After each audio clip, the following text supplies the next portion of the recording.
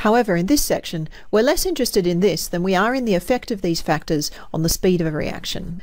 First, how do these things affect the rate? Well, as you increase the concentration of a reactant, the rate increases. As you increase the pressure of a gaseous reactant, the rate also increases. Note that increasing the pressure of a gas is much the same as increasing the concentration of an aqueous reactant. It just means you have more reactant molecules in a given volume. As you increase the temperature of a reaction, you also increase its rate. If you have a solid reactant, then the more surface area that reactant has, the faster the reaction will go. And this also holds, as I said before, if you have two immiscible liquid reactants like oil and water.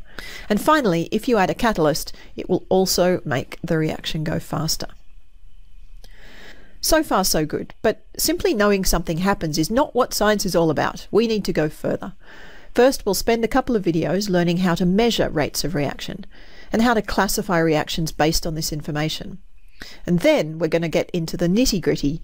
That is, why and how do these factors affect the rate of a reaction?